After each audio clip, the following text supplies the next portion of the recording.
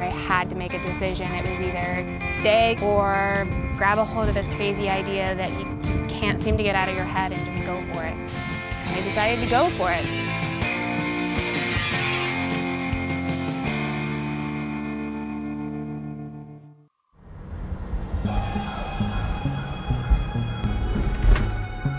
My name is Eileah Ohning. I'm a producer of photography at a local agency in Columbus, Ohio. This is my home, and I live in a van. Eileah has been living in her van since May 2017.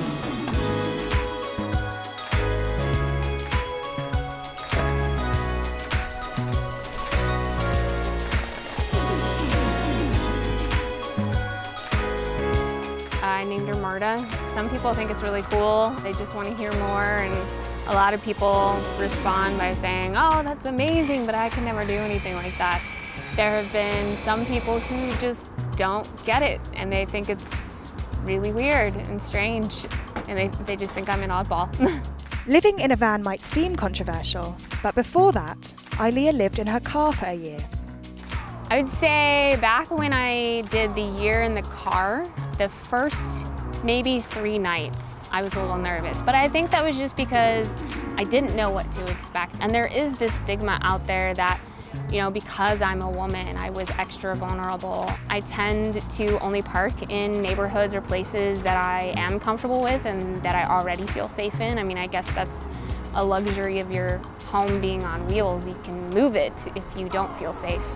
Initially, I was actually looking to buy a home. I was renting, and I was renting at a really high rate just because of the current state of economics and what millennials are up against. I didn't have the ability to build capital or a down payment to purchase a home very quickly. So I started researching tiny homes, and then that led to researching minimalism, and I realized, oh, I can save a whole lot of money. And oh hey, I have $42,000 in student loan debt, and I could probably eradicate that in a year, which I did.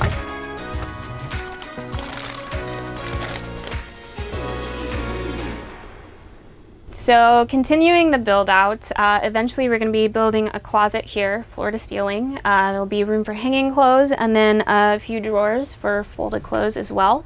The really exciting part is next to that is going to be a full shower and toilet. So we will have running water in here. There will be hot water and cold water. We'll have a freshwater tank inside that's going to be underneath the kitchen cabinets, and then we'll have to do plumbing that will come up across the top of the van over into the shower area here.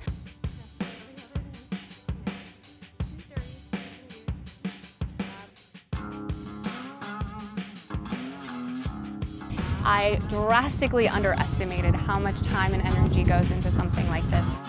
I thought it would take 3 months. So far it's taken 7 months, so like maybe another year, a little less hopefully, to finish her. I bought the van for about 10 grand.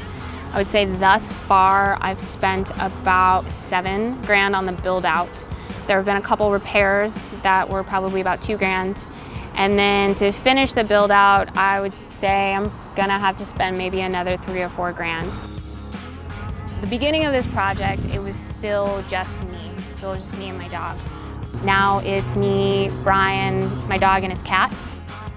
So one of my concerns when we started dating is he owned a house in a suburb, which was very different than the lifestyle that I was headed towards. I thought that I wanted to live in a van, and I wanted to do more mobile living. I think I dismissed it at first.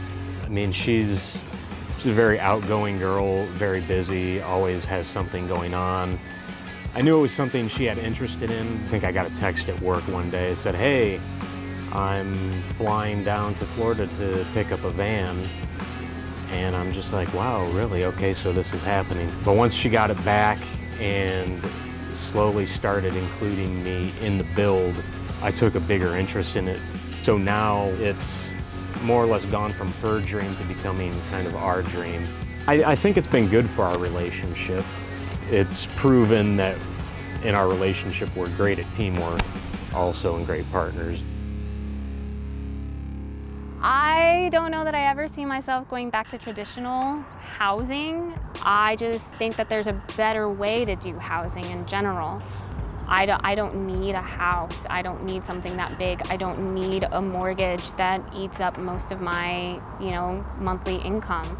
There are plenty of people who do. Minimalism is about living just off of what you need. So a family of 6 needs more than a van. But yeah, I think that's the motivation for me. I realized a lot of things that came along with having an apartment or owning a home that I just didn't have to deal with anymore, that gave me more time to spend it where I wanted to spend it. The worst things about living in the van? I don't know that there are any worse things.